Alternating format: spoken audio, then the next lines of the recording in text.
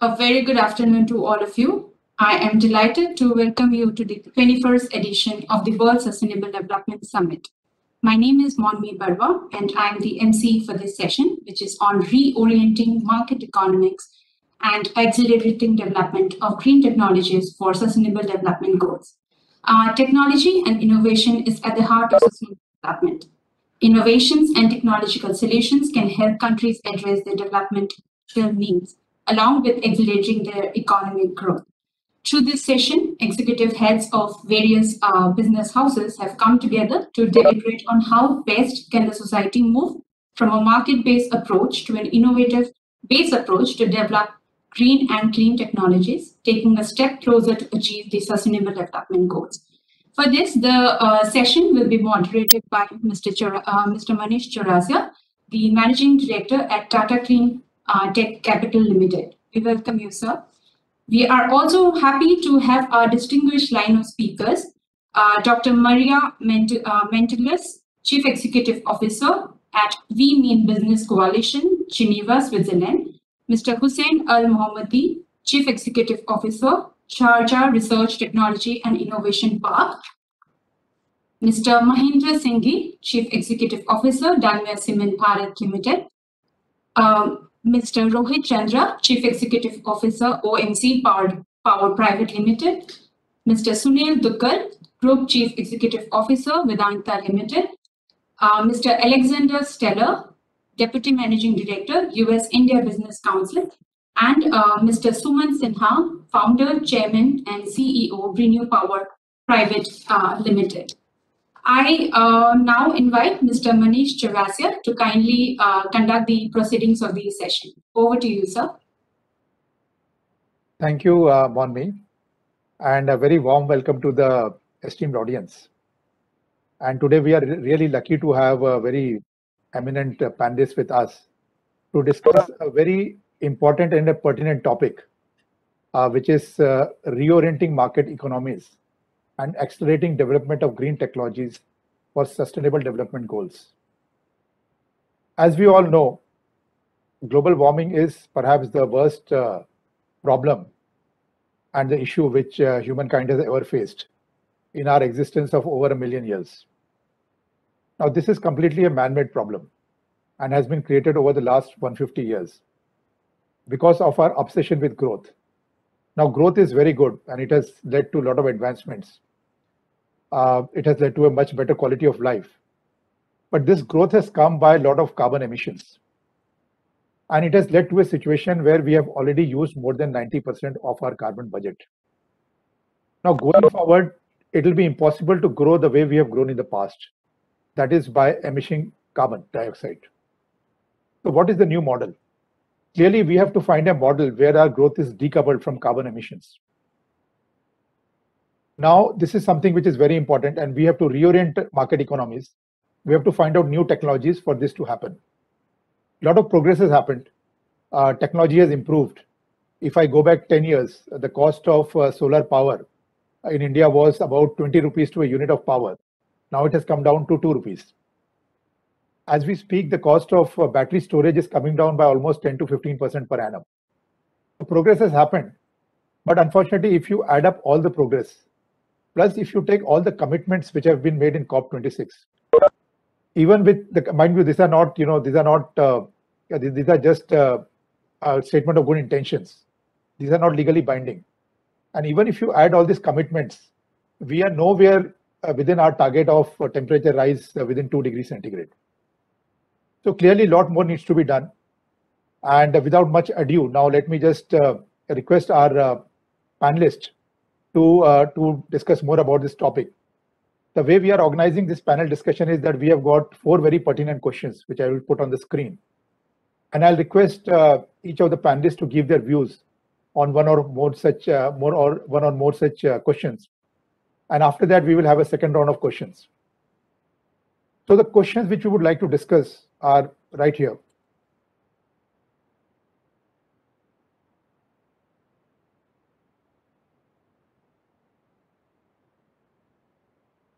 So what I would request panelists to talk about is, first, in what way The private sector contributes in all the stages in terms of initiation, experimentation, demonstration, commercialization, and diffusion of green technologies for public goods. What are the various strategies and approaches that can be adopted to reorient market economies to focus on innovative green technologies to attain sustainable development goals?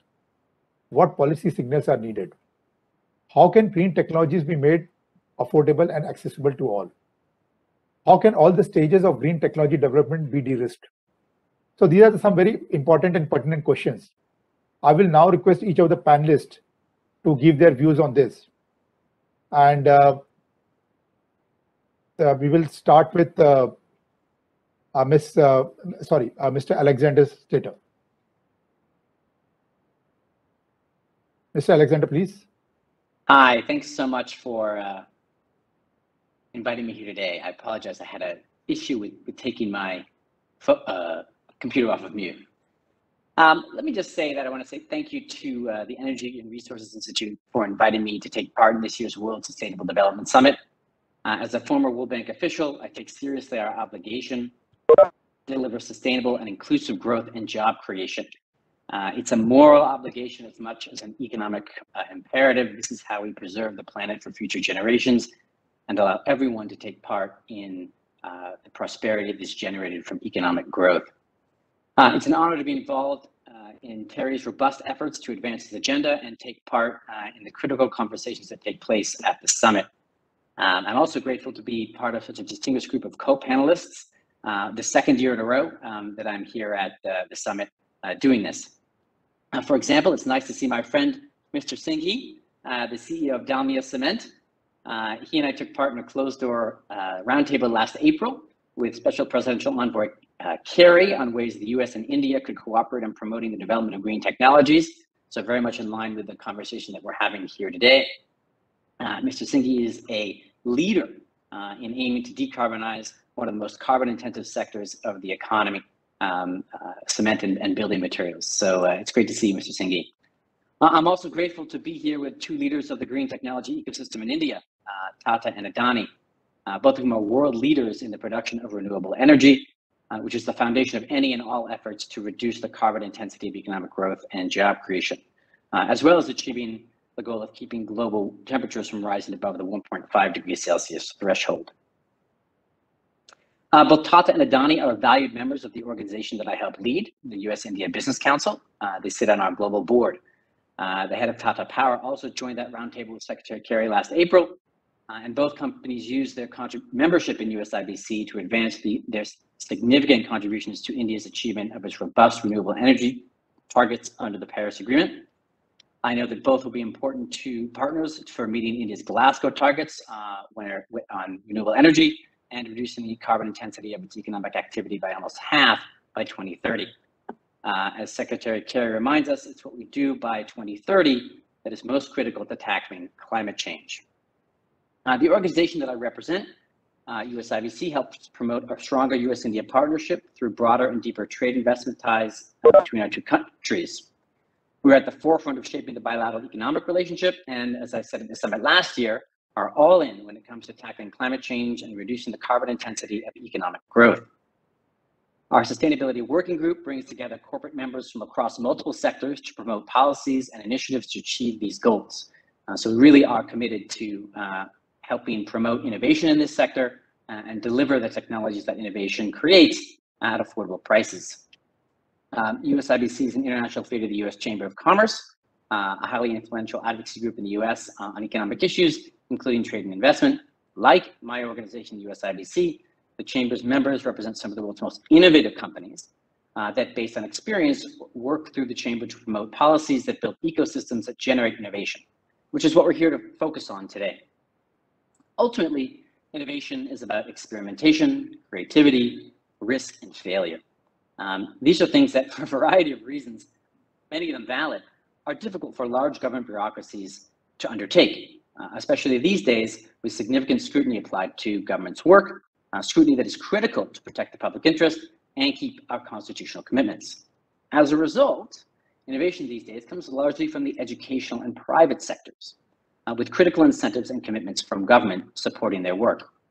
I might add that it also comes from global collaborations that promote the exchange of ideas and knowledge sharing. I think there's a lot we can learn in promoting innovation in the green technology sector by looking at how we've had success in building this ecosystem in other sectors, specifically digital and biotechnology. So the US approach to doing this is that government has a role to play in the early stages of innovation, but industrial policy is not the way to go, as the market is a better arbiter of competitive companies and technologies than government. So the US government, for example, in the defense space has an organization called the Defense Advanced Research Project Agency in the Pentagon. And in the biomedical area has the Biomedical Advanced Research and Development Authority. These agencies oversee basic and applied research grants to academia that are made on a global basis, not merely to American companies. This helps promote crowd in ideas from the best companies in the world, whatever their sources, and allows the applications that are generated from them to have applicability beyond the US context. There's also a need to create ecosystems of innovation. So take a look at Silicon Valley, right? There you have a wonderful research institution in terms of Stanford, you have NASA, and all kinds of companies and human capacity in the area that creates lots of innovation clusters that help deliver the products that are basically shaping our lives every day in the technology area. You have similar sectors in the biotechnology arena in terms of Boston and the Research Triangle in North Carolina, which has 3 major universities. We also need to make sure that there's adequate funding for startups. And this too can come from the government, but we also see it coming from private equity firms and venture capital firms these days. So the idea is to sort of create demonstration cases where these entities can generate returns that they're looking for from investments in green technology. Ultimately, the private sector provides post-startup funding as well as collaborations with academic institutions to supercharge ecosystems. You have Indian companies doing this in some ways already. For example, Tata has made available $25 billion to promote digital technology collaborations at universities like Harvard, Yale, and IIT Madras on breakthrough technologies. The government then needs to make sure that whatever is produced from this ecosystem has a market, right? So it basically sets out the types of procurement that it's going to undertake and not condition this on it coming from American companies, but merely just be the best technologies. Notably, when it comes to green technologies, we actually have a marketplace for this being created already by the private sector, with many companies already committing to be carbon neutral by 2030. These are major consumers of renewable energy like Microsoft, Amazon, and Google, or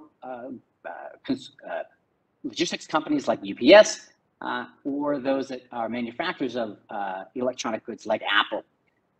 So this type of ecosystem is already well along its way when it comes to green technologies.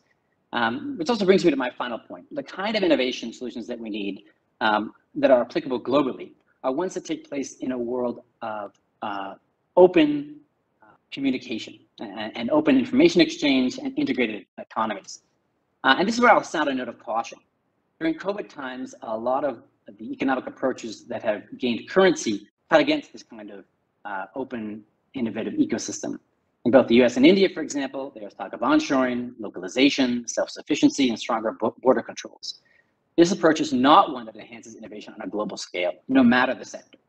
So as we think about how we want to do this for green technologies, I think there's a typology that we can follow in other sectors, and we should try and build that for green technology. And again, we're already ahead of the game in some ways because the private sector is already making commitments to provide the demand for the new technologies once they come to fruition. But again, we have to guard against closing our borders, whether it's to people or goods or the exchange of ideas. Otherwise, we're not going to get the innovation that we need. Thanks. Thank you, Mr. Alexander. Very pertinent points on innovation and the fact that whatever we have to do by 2030. I'll now request Ms. Maria Mendiluz, CEO of We Mean Business Collision, to come in. Thank you, Manish. Thank you all. It's a pleasure to be today with you. I'm not going to repeat, what we have said about the honor of being with such esteemed leaders on the panel today. I'm going to just dive into the questions you have asked, Manish. Sure. So, climate crisis that the world is facing today is intrinsically linked to our broader sustainability challenges, covering the 17 SDG goals. And for these reasons, climate neutrality can only become a reality if it touches all parts of society and our economy. This requires, as the President Speaker has said, collaboration between all stakeholders, government, business, research, and civil society, both nationally and internationally. This is, it's just not like a nice word.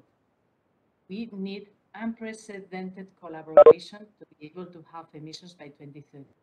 This is not something that one industry can do by themselves or that a very smart think tank can figure out. This is something that requires all of us to work together. The Women Business Coalition works on the nexus between business and government. So, related to your first questions, business can demonstrate climate leadership by doing 4 things. First thing is setting very clear ambitions to be net zero as early as possible and to have emissions by 2030. This is not an easy task, but the situation requires so. We need to take action. These are our 4 A's. Take concrete action to reduce emissions, including through green technologies. We need to be accountable, report on progress against targets in a complete and transparent way. The scrutiny is out there. Businesses are facing every day some suggestions that they are greenwashing. The only way to respond to those is for being transparent and reporting progress. And finally, advocacy. Business need to be proactive in advocating for ambitious climate policies aligned with 1.5. We guide business towards climate leadership and leverage leadership by more than 2,800 big companies around the world and more than 3,500 SMEs. And there are 3 ways in which we work that help accelerate the 5 phases of technological development: initiation, experimentation, demonstration, commercialization, and finally diffusion. First, we drive demand for new technologies. Through the Climate Group and in collaboration with others, we work for companies to commit to 100% renewable power through the RE100, 100% of electric vehicles through EV100, and to commit to energy efficiency in factories, buildings, and other operations through EP100. We're now setting steel zero and concrete zero. These are 2 demand campaigns for companies to demand zero emissions steel, zero emissions concrete, including activities in India. And these programs send demand signals for green technologies, which make it easier for technology suppliers, financiers, governments, and others to invest too. So the demand is very important. In any other business, we hear it. The consumer is the one that drives market change. Second, we advocate for ambitious policy. A few leading business can be enough to encourage governments to set more ambitious policy. This in turn gets more business to take climate action, which gives government more confidence to strengthen climate policies, and so on. We call this the policy business ambition loop. And this loop works. And this addresses the question, your 4th question. How can we de-risk investment? Well, we can de-risk, and there are really good examples. Let me talk to you about EVs. So EVs are in an S-curve, which means that after a long and slow start, all of a sudden, we see an exponential uptake of electric vehicles. In actual fact, worldwide electric vehicle sales have increased by 41% since 2015. Cost of electric vehicles are coming down rapidly, and over the vehicle lifetime are starting to beat vehicles with an internal combustion engine. For electric vehicles to scale, we need good infrastructure, and for that we need government to take the lead. In India, our partner, the World Business Council for Sustainable Development, led the India EV campaign last year. And they issued some policy guidelines and an EV ambition statement, with 30 companies that were advocating to accelerate EV deployment. In January 2022, this year, the Ministry of Power issued an EV charging infrastructure guidelines, which included some of the recommendations that these companies have put forward, covering timelines for public charging systems, access to electricity, charging locations, and revenue sharing. So clear timelines and policies can de-risk investments in clean technologies. And there are plenty of examples in other sectors, but I thought I will mention that. I mean, I'm not going to get into the detail around the value of carbon pricing as the best mechanism to reorient the markets. There's some interesting examples in that respect for example, in the cement industry.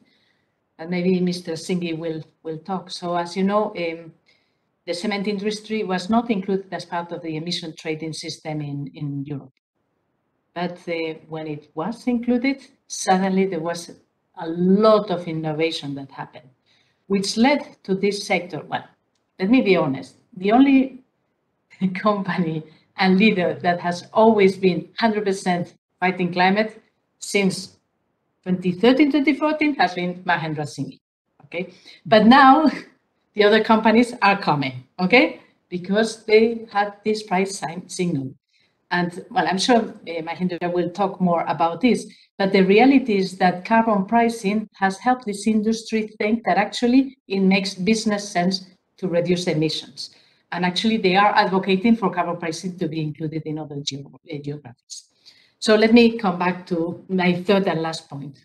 Women business also help mainstream action across value chains, which is possible if we have both leading business and leading government working to bring tier 1, tier 2, tier 3 suppliers to reduce emissions.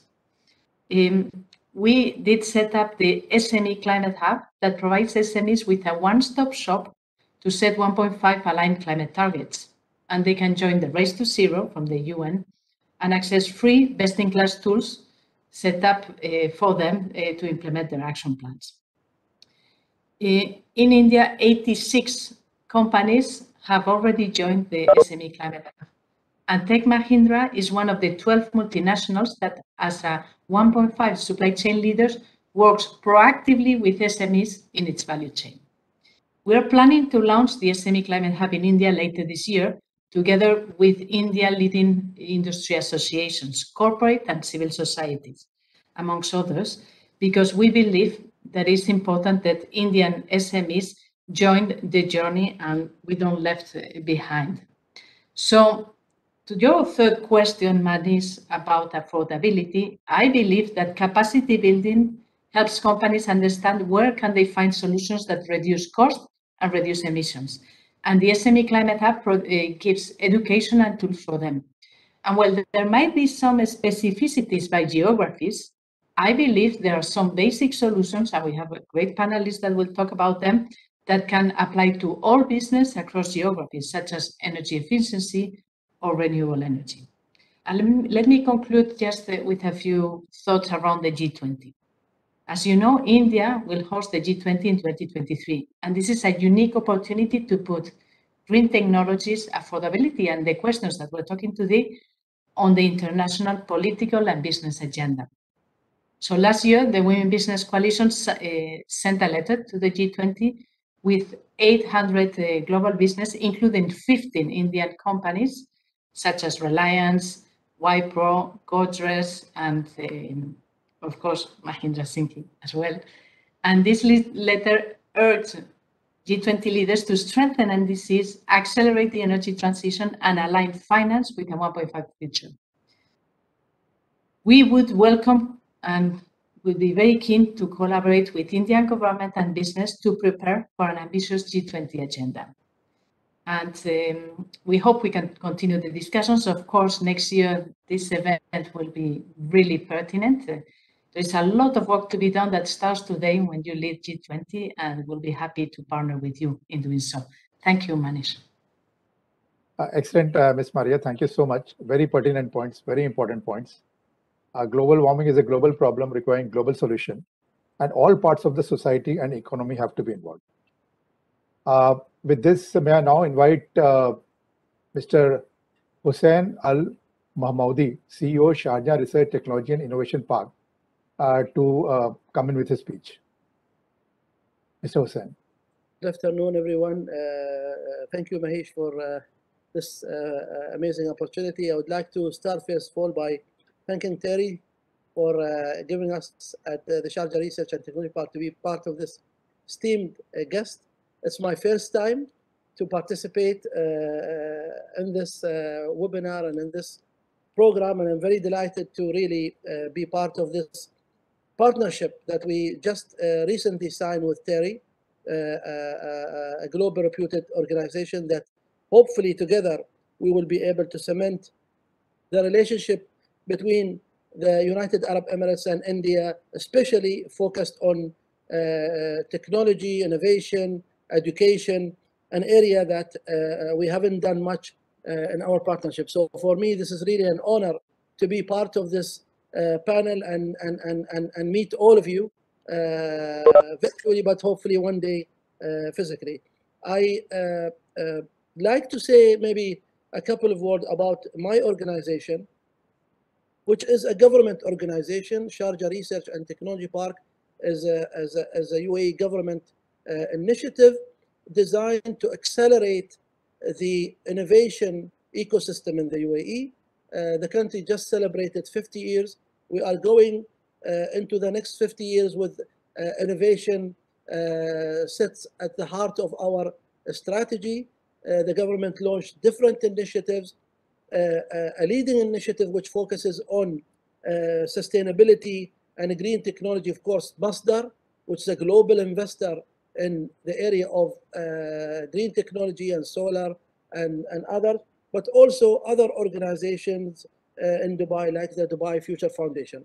The Sharjah Research and Technology Park is another initiative that focuses on mainly four things. The first one, the development of the innovation ecosystem, both hard infrastructure in terms of buildings and labs, and also soft infrastructure in terms of funds, policies, legislation, etc. The second objective is to develop human capital, which are entrepreneurs, scientists, innovators. A third objective is to develop technology, so that identifying and commercializing intellectual property for our local universities, but also global universities and institutions. And last but not least, venture building and venture designing. The bottom line, we want to create companies and enterprises that will create economic impact and create jobs and opportunities for the nation. The park focuses on 6 main areas. It focuses on environmental technologies. It focuses on transport and logistics, digitization, production, design and architecture, energy technology, and water technology. Now, I would like to go back to the questions. My colleagues earlier, I think they've did a fantastic job in explaining the concept of the role of the private sector vis-a-vis government and maybe academia. And I will probably share with you, maybe since this is my first time, and I'm sure just to bring a different perspective, just a case in what we are doing here in the UAE. Of course, we are very proud of our relationship with India in many fronts, and this is a historic relationship that we are very proud of and we take very dearly close to our heart. And this is going in the future to go bigger and better in the future, inshallah. So the role of the private sector, of course, is key. In the UAE, we look at the government as a sector that lay out the overall umbrella on how they would like to see the countries developed. They created 2030 and 2050 innovation strategy, and under this innovation strategy, different players plays different role. The private sector, of course, in the UAE plays a strong role in bringing innovation to the table, and they do these things in different ways. Of course, some of the areas that, of course, in terms of supporting education institutions and developing skills and students and different research activity that support the local needs. Another is in a format of demonstrating. As we speak, for example, we have here in the park a research and Development Center that is developed by the private sector, focused on agriculture technology and renewable energy. And we also work with the private sector in terms of commercialization of technologies. We have different type of technology related to hydrogen, to also concrete technology that maybe Mr. Mahendra would be interested to talk to us about it, but we are developing different technology related to also the concrete technology. So the private sector, I believe, it plays a big role, and it's also an evolving role, because I think it depends. There is no one size fits all. I think the requirement of the private sector in India might be vary from the requirement here in the UAE vis-a-vis other places. So in the UAE, the private sector works hand in hand with the government to move the agenda of sustainability and let's say green economy forward. In terms of reorienting the strategies for the sustainable development goals, I think the government plays a big role. The UAE government always take a leading role in this, and I think we will be hosting COP28 next year. The UAE pledged to have a net zero country also. So that's, I think, a big agenda that the government set, and we mobilize both the private sector, government, and academia, and non-for-profit organization to really support the overall government. So I think in terms of reorienting markets, I think it is something that happens in partnership with private sector, but I believe the role of government is key on creating direction for the private sector and the academia to come in. And how do we make technology accessible? Of course, for whatever reason, in different parts of the world, one of the challenges, I think, with introducing new technology is the cost of deploying these technologies. And again, there is no one size fits all, but I think it's our duty, for example, here at the park, to facilitate and convince the government and the various stakeholders to come up with a model that allow new technology to flourish and to grow. And of course, different technologies require different approach. There is no one model, but in Sharjah, at least, we do this cases by cases. So the framework that we develop, for example, for additive manufacturing would be different than the framework we do for concrete technology or hydrogen or water. So we look at each industries and we look at the supply chain of this industry, and we design things specifically for those industry, with the hope that we will have the most efficient, effective model that will allow these technologies to flourish. And how we de-risk, again, I think that's another area for any nation and government to really play a big role here, because technologies and development of technologies it has a lot of risks. A lot of them are research activities that need to be commercialized, and I think government and institutions like us are designed to de-risk as much as we can let's say the new opportunities that come out. So that's really my intro. I would maybe highlight one element which was mentioned by my two colleagues. I think the role of education. The role of education. I know we talk about it, but it's very critical, because it all come up back to education, and the best we do with creating future generation, future champions, future scientists, and future society, the better we will be able to address all of these challenges collectively. So with this note, I again like to thank everyone, and I look forward to listening to the rest of the speaker. Thank you.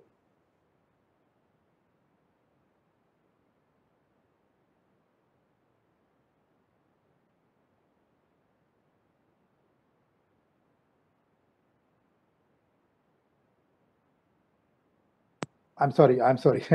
So thank you, Mr. Hussain. It's really great to know the pioneering work being done by UAE in the field of green technologies through public-private partnership. Very impressive. Thank you so much. And may I now invite Mr. Sunil Duggal, Group Chief Executive Officer, Vedanta Group, to come in, please.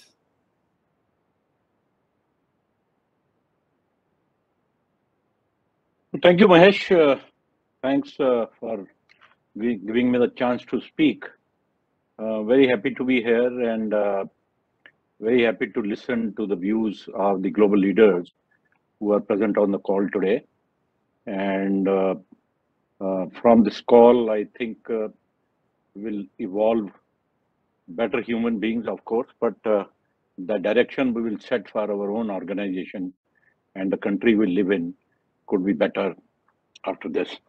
I'm also very happy to inform you that today on this TERI platform that we have signed a MOU with TERI to collaborate on ESG initiative and efforts for the next 10 years. And we have set up a separate fund at Vedanta where on some of the issues of our organization and our intention and their capability could marry together, wherein we will bring in a lot of initiatives on the table for TERI to add value to us. And I believe that Vedanta will emerge stronger and find many solutions for our pillars, which we have defined at Vedanta, that we want to keep society, planet, and people at the core of our business decisions. So I'm very happy to hear that. Some of the questions which you have asked, I would like to present my views on the table. I am a bit mindful of the time because there are other speakers who have to speak after me, and there is a time limitation. I would not repeat on some of the things which I have said, but everybody knows, and some of you also have said that the climate or the existence of this planet in this universe is a shared responsibility. And whether the mankind would become extinct animal at some point of time going forward, and the time is not far off, we have realized that the problem is knocking at the door, and that is why there is a heightened focus which is being given, and every citizen of this world has become mindful of his or her responsibility. So in that direction, corporate, government, individuals, NGOs, research institutes have their own responsibility, and everybody will have to contribute.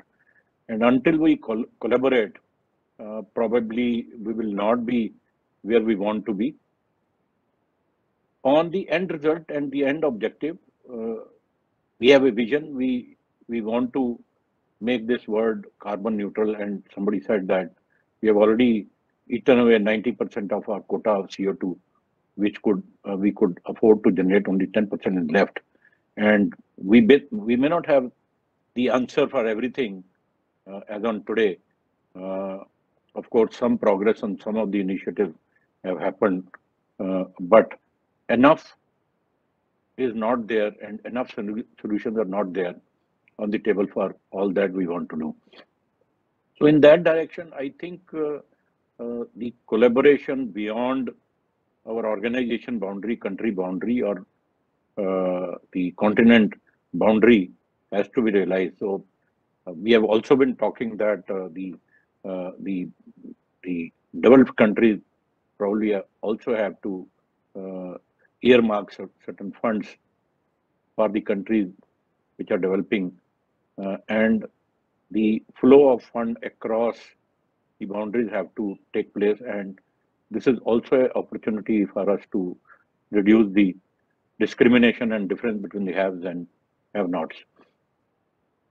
So in that direction, everybody knows that huge funding is required, huge resources are required, and we have to be mindful about this.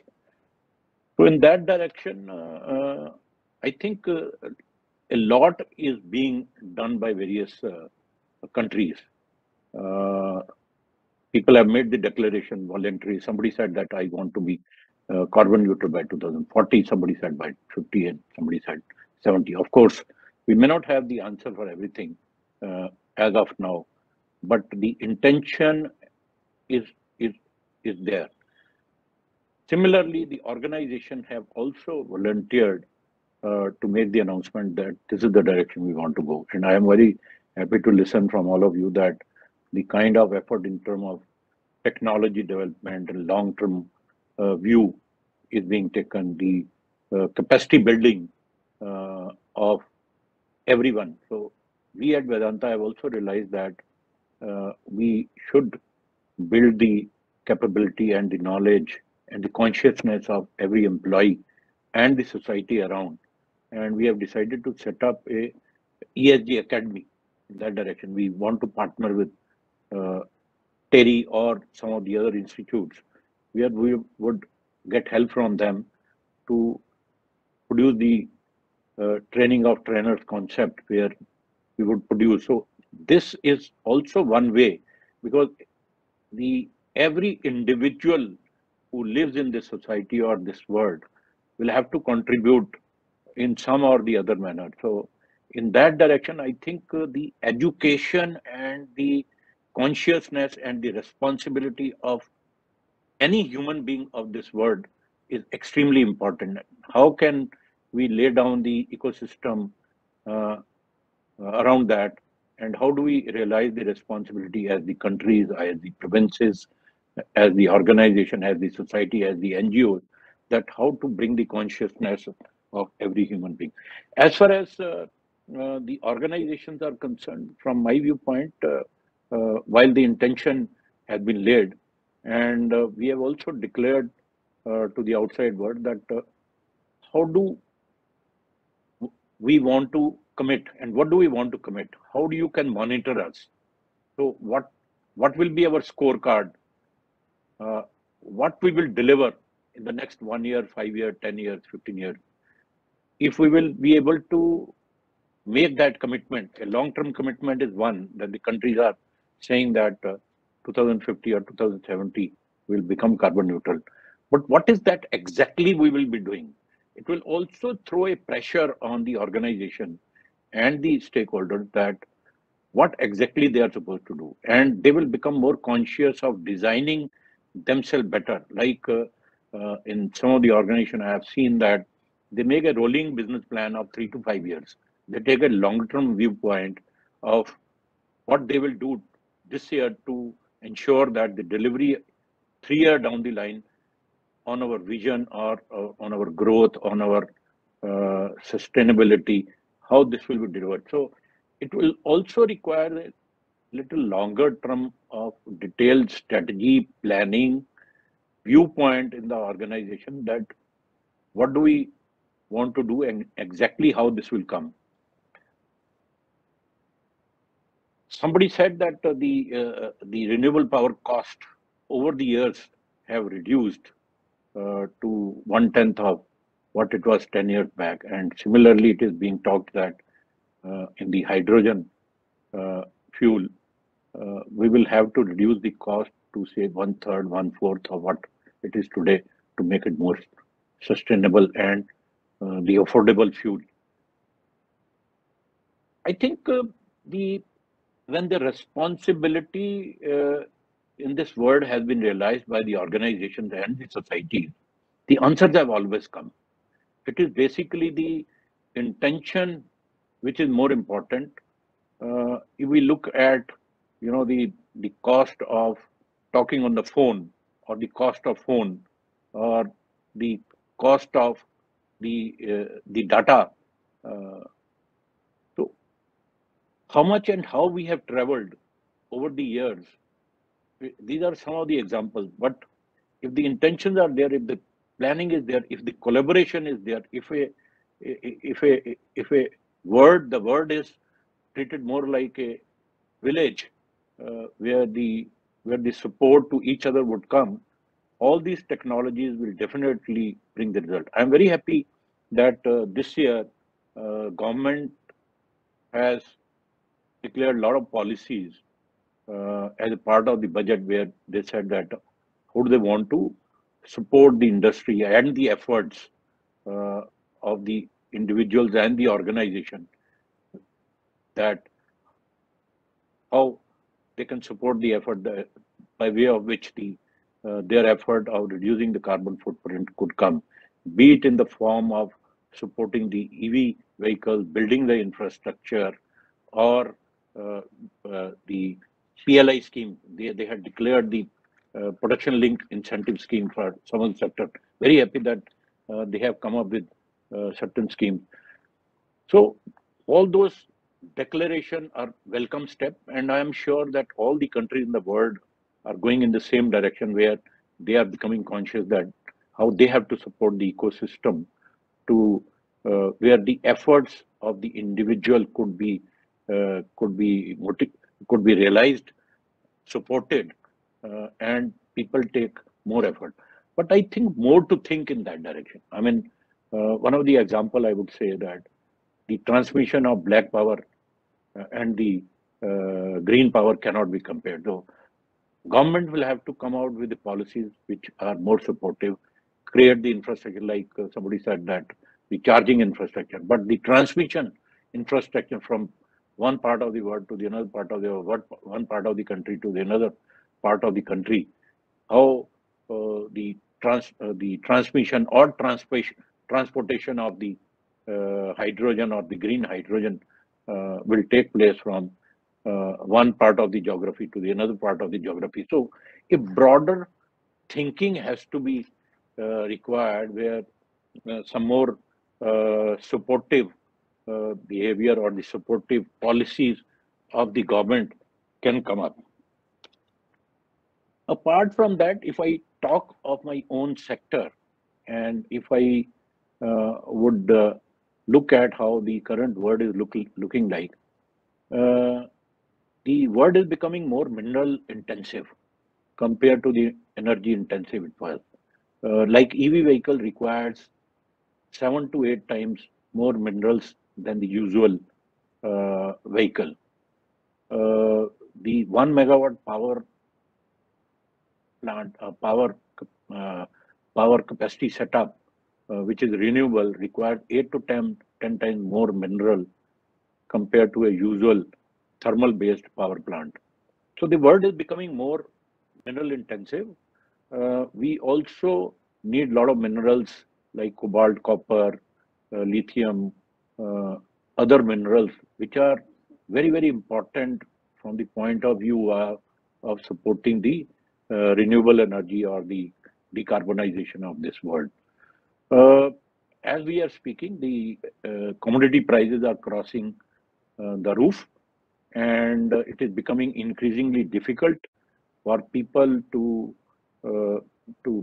build their renewable energy capacities going forward, and we have to be literally mindful. And so in that direction, one is that the government has to build a conducive environment and the policies where the cyclic economy could be encouraged, the mineral exploration could be encouraged,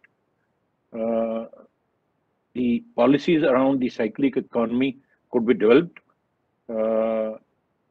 and the government would encourage the efforts of research of the organization.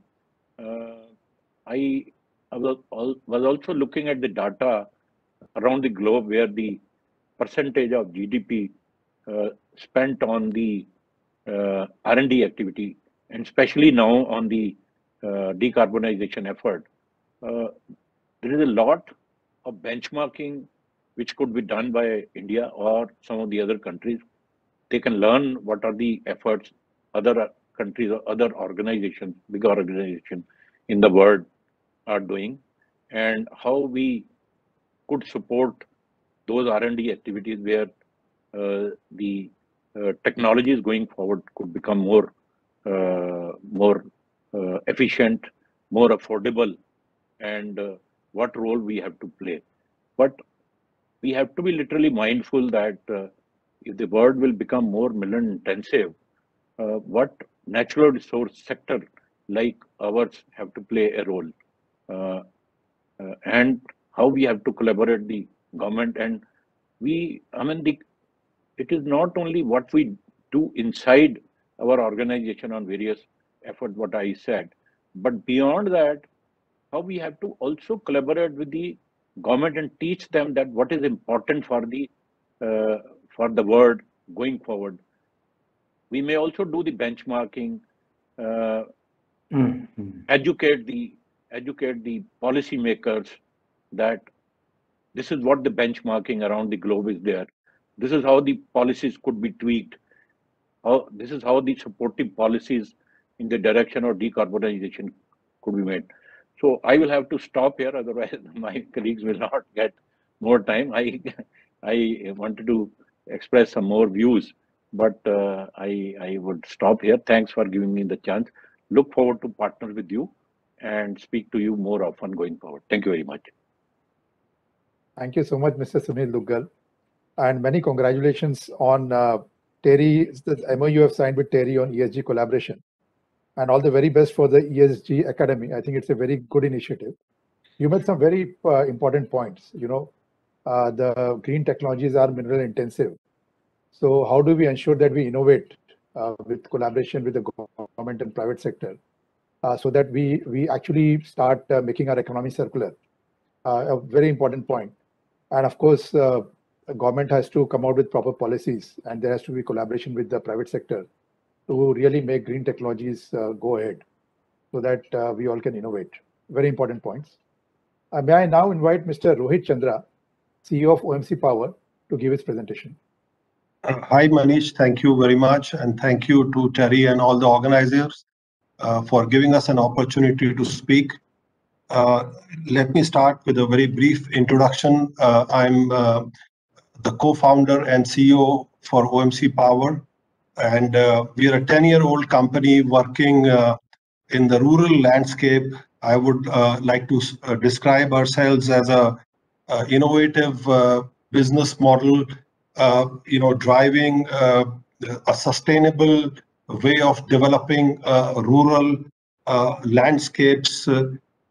If you look at our company and the experiences that we've had over the last decade of working, in the kind of rural frontiers, I would say that we've tried to figure out a model using renewable technologies which could be self-sustaining and which could provide the required growth to rural India, rural Africa, or other parts of rural Asia.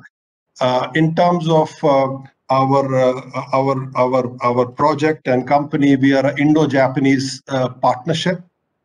We are very proud of our association with Mitsui, and we are fueled by private capital. So this is a company which has been fueled by private capital and the business model has been built with the mindset of delivering returns to investors, which is quite different, compared to the traditional outlook. And that's where I think use of renewable technologies and sustainability is extremely important for us. What output do we deliver? In terms of the output that we deliver, I would broadly say it's in 3 dimensions. First is the economic dimension. In the economic dimension, we develop, a productive use of energy in the rural context, which allows for, a great deal of entrepreneurship, jobs and employment opportunities in rural India. We've helped, a lot on the social dimension, whereby, we've helped harden the health infrastructure, and especially very relevant in the last 2 years with COVID and requirements for health support all across the country. We've helped in education and in areas like women's safety and women empowerment. Thirdly, I think I would like to say that our company, of course, is net positive. So unlike what we hear, that of course the country is committed to be 50% by 2030 and net zero by 2070. The world is committed to get to net zero by 2050. Unlike that, we are net positive from day one. We ensure that the use of fossil fuel at the rural level, both domestically by small and medium enterprises and by anchor loads, is either diminished or completely eliminated.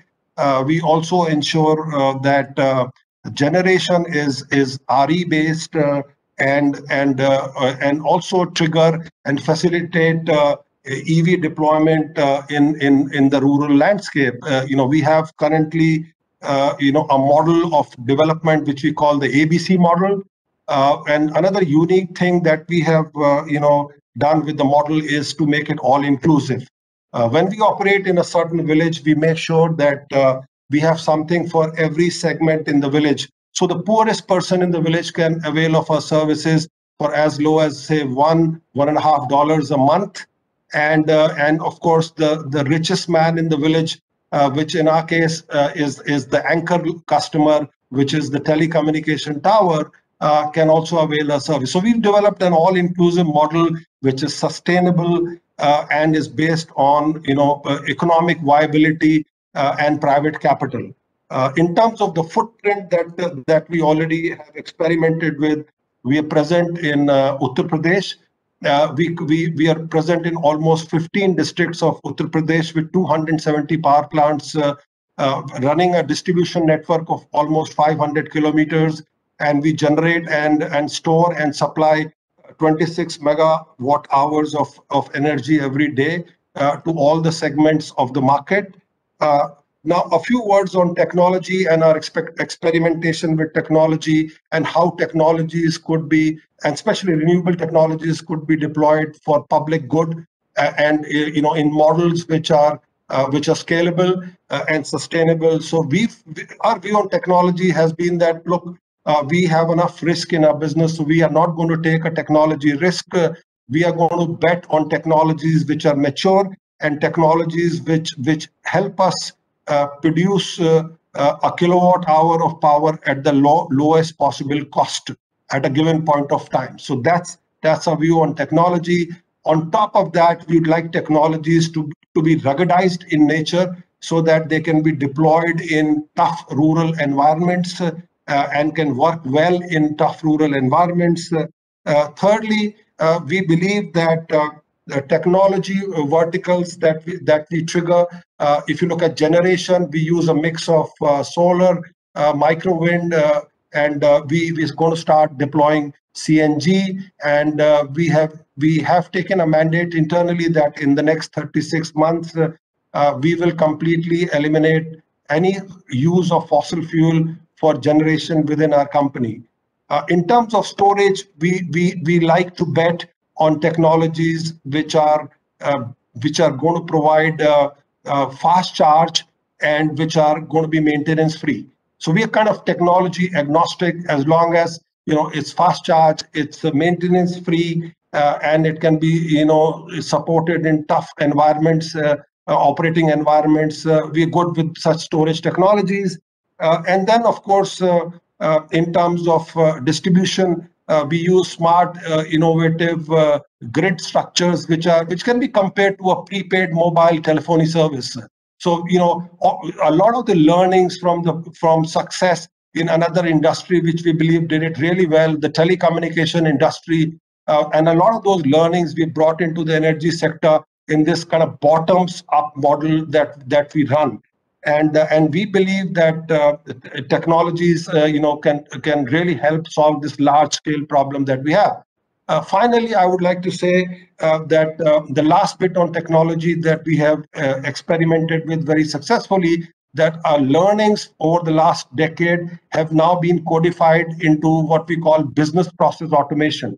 So whatever were the business processes running across the company, be it related to operation maintenance, be it related to rollout of new plants, be it related to sales and marketing, or remote monitoring of our systems and our plants and machinery, we have codified all the learnings. We have made sure that They're converted into smart applications which can run on iOS devices, Android phones, Windows-based computers, and can be used across, the board by our employees. And this ensures uniform service delivery across, across our geographical spread. It makes the company, free of, any risk of employee iterations, etc., and ensures that uniform business processes are delivered across the board. Now, moving a little bit towards the future, I'm conscious of time and would like to say that what are the enablers for growth? The enablers for growth, in our view, are not policies and regulations now, because the government has done a great job in terms of providing a fantastic operating environment to companies like ours. We've had great experience, and we believe that there's enough, policies and regulations out there to help us, do our job. What is required from our point of view is a large deployment of developmental capital. I still feel that developmental capital is still in the more conventional mindset, and what is required is for the developing countries to, I think, really accelerate the deployment of large-scale developmental capital in business models that have proven that they are sustainable and ready to scale. Now, my last point today is on what the future holds. And here I would like to say that, I think Manish and many of the speakers before me spoke about the climate emergency, spoke about COP26 and the fact that the world today recognizes that we face a climate emergency. I think recognition of the problem is half the problem solved, right? And now, and this has happened because of how we have developed, our infrastructure, how we have perceived growth in the cities in the last 100 years. Now, the unique opportunity that we have, and I think all stakeholders have, is how do we want to develop rural India, rural Asia, rural Africa? Are we going to follow the same trajectory of development that we followed for our cities, or are we going to do something different so that while developing rural India, we actually make sure that the models that are put up for development of rural India or rural Africa are such models which are at least carbon neutral from day one or carbon positive, so that 50 years from now, we're not sitting here in a forum like this and trying to solve the problem. And please remember, 70% of India is rural, right? If not more. So with this, I would like to end my presentation, Manish, and very happy to take any questions that come my way later. Thank you, Mr. Rohit Chandra. Wonderful points, fabulous points. Sorry to interrupt, Mr. Manish. We can wrap up in time because we are already running out of time. We are 4 minutes late. So we can wrap up in very quickly. Okay, we'll quickly wrap up. Fine. So many congratulations on the great work you're doing on the rural landscape. And you've made some very good points regarding developmental capital. Maybe policies and regulations are in place, but we need development capital. We are short of time, so I'll, without any much ado, let me just invite Mr. Sumant Sinha, who is the founder, chairman, and CEO of Renew Power, for his presentation. Mr. Sumant Sinha, please. Yeah, thank you, Manish. I'm sorry my video is off because I'm actually driving right now. Look, I think the points that you all have made already cover a lot of ground. We all know the climate emergency is real, it's imminent, it's something that we have to deal with right now. And if we this particular decade to bend the trajectory significantly downwards, then we would have lost essentially we would have lost the opportunity. And therefore we have to do what we can do right now. And so there is, it's not just a question of therefore doing things, it's a question of doing them as quickly as possible, as rapidly as possible, and doing them at massive scale, because the problem is intense, the problem is immense, and if we don't deal with the problem at scale immediately, then we will not again be successful. And so therefore, what are the obligations on us? Now, companies like us, for example, which are renewable energy companies, we are already doing our bit in terms of trying to decarbonize the electricity sector as rapidly as possible.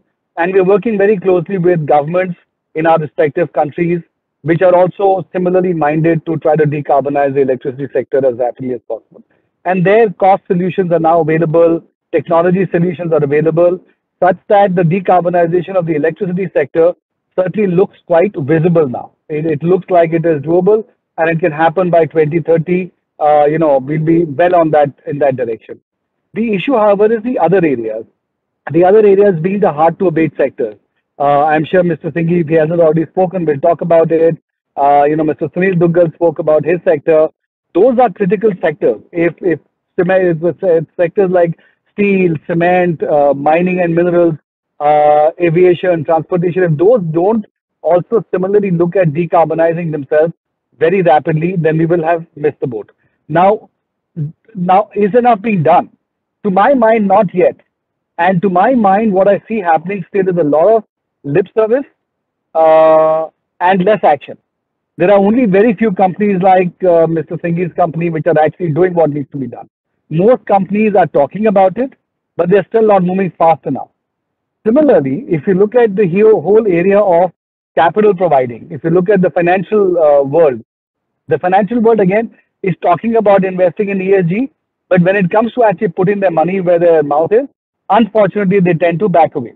And I think if you see what's happening globally in the markets right now, all clean tech stocks are selling off, and they've all sold up by 50-60%. And this is globally well recognized stock. So it tells me that ultimately there is not enough seriousness behind this area.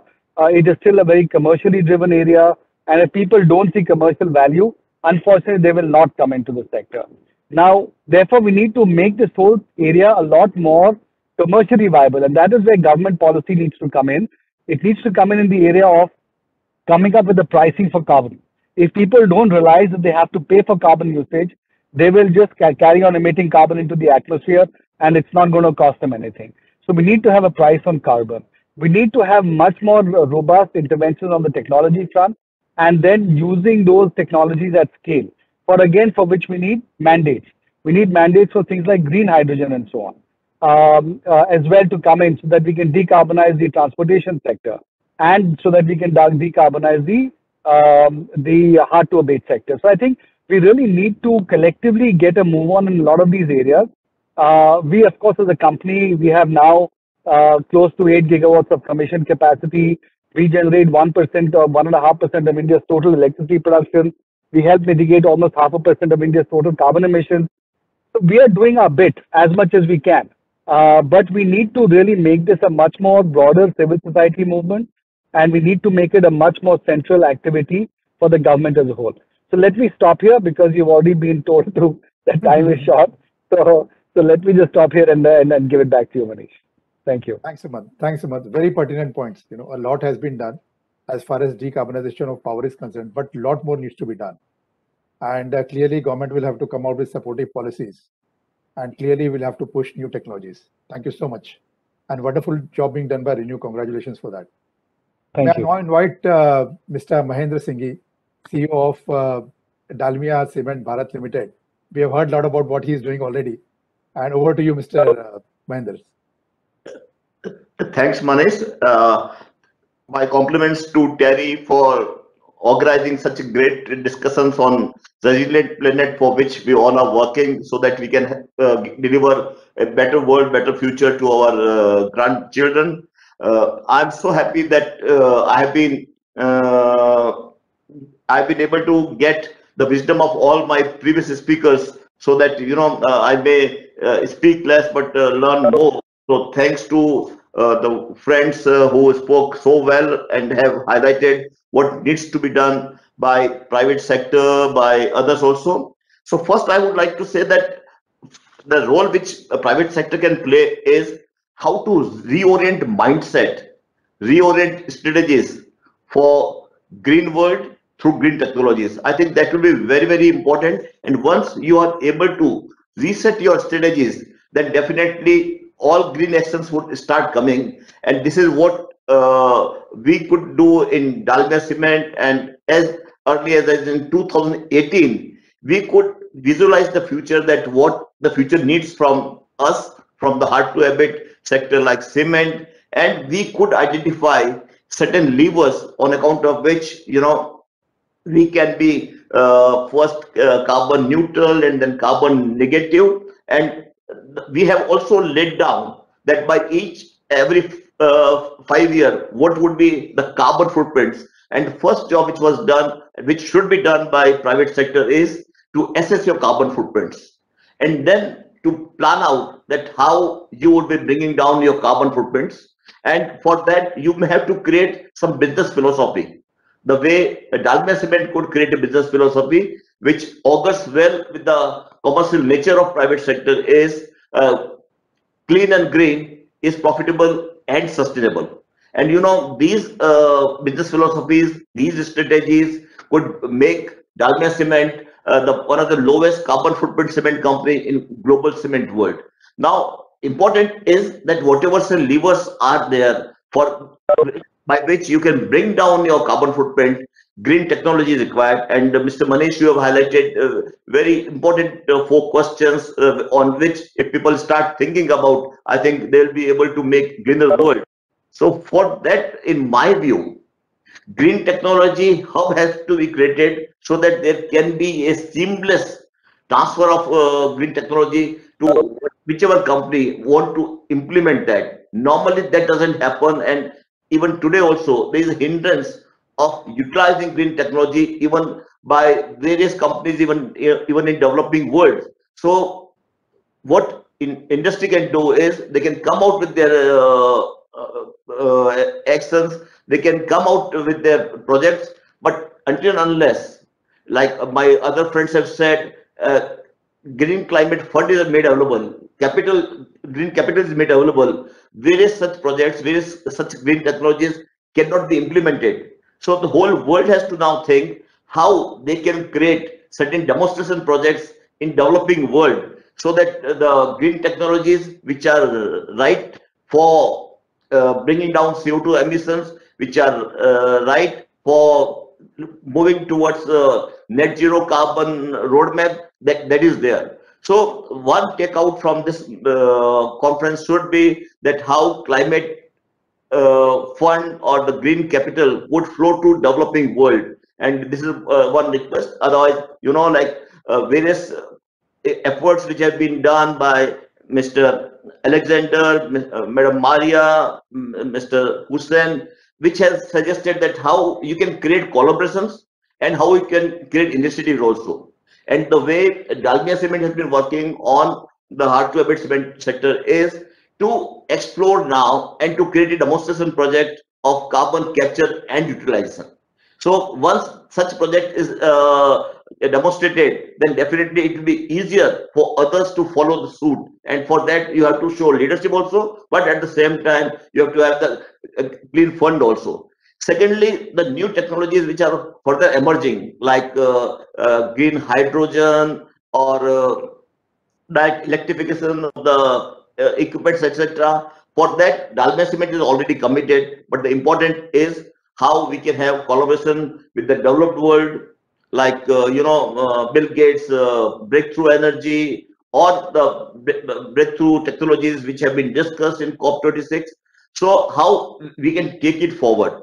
So for us, it will be very important that if we have to inculcate the philosophy of green world and green technology, is that scale has to go up. Scale of green technology has to go up, and like my friends have said that more the volume, the lower the cost of the technology, like solar energy or like LED bulb or many other things also. So we are looking towards one, executing the project, as well also sharing with the world that what we are going. So we have already started sharing since last 3-4 years in our integrated report that what's my carbon footprint and what's my target for future years. And I'll compliment Mr. Sunil Duggal for now having MOU with TERI so that the roadmap for ESG or roadmap for various sustainable future can be created. And this is how I think we will be able to achieve SDGs by 2030. I finally, because of shortage of time, I would like to conclude one by complimenting all the friends who have spoken here. But at the same time, the message is that if we are able to prove in our own organization that clean and green is profitable and sustainable, then the pace of implementing green technologies will go in a faster mode, and this green technologies will be the great source for green world. So thanks Manish, and thanks all friends, and my all compliments. Fabulous. Fabulous point, and Dalmia Cement has led by example that what can be sustainable can also be profitable. And this is the message which you have clearly given to the world. And you have made an excellent point that it is about innovation, it is about technologies, but it is also about transfer of capital from the developed world where all the savings are there to the developing countries which need those capital. Excellent. Thank you so much, Mr. Singh. So with this, we come to the end of the panel discussion. It would have been great had we had time for the second round of questions, but we really don't have time. So just to summarize, we have had a great discussion. Clearly what came out was that global warming is a global challenge and it has to be addressed only through global collaboration. Innovations are extremely important and we have to keep thinking about how to innovate further and to create grounds for innovation. At the same time, we have to ensure that there is a transfer of capital from the developed world to the developing countries. And at the same time, we have to ensure that we have our policies in place and we start doing things at scale. While till now we have done a lot when it comes to decarbonization of power, but a lot more needs to be done when it comes to hard to abate industries. So this is a challenge to all of us. All segments of the society are involved. And clearly this is the emergency time. And all of us will have to play a very important role in fighting this war against global warming. Thank you so much. Thank you. Thanks, everyone. Thank you. Bye-bye. Thank you. Thank you. Bye. And Thanks everyone. thank you. Thank you. On behalf of TERI and the WSDS Secretary, we want to thank all the distinguished speakers and for such an insightful discussion. We would also like to thank Mr. Manish Chaurasia for moderating the session. Stay tuned. The next plenary is scheduled in 12 minutes, that is at 2:30 from now. And you can visit the WSDS platform, the website for the agendas. So thank you all again. Thank you. Stay tuned, everyone. Thank you. Thank you. Thanks, everyone.